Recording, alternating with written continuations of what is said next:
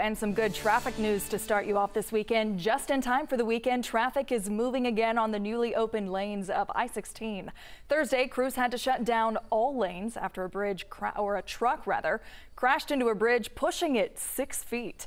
All eastbound and westbound lanes are now open to traffic.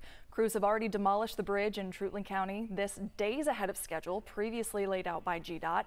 Governor Kemp visited the demolished bridge site yesterday and stressed the importance of getting traffic pattern back to normal. Kemp says having the interstate back open by the weekend is important not only for truckers and tourists passing through, but will also make a difference for those who live in and around those closed exits. The situation that we got in Soperton and in Adrian too. I mean, going through small towns is bad, but when you have to go through small towns and tractor trailers are having to make turns, we realize that is tough on the locals. Now, no time frame has been given to replace the State Route 86. That's the bridge that crosses over I-16.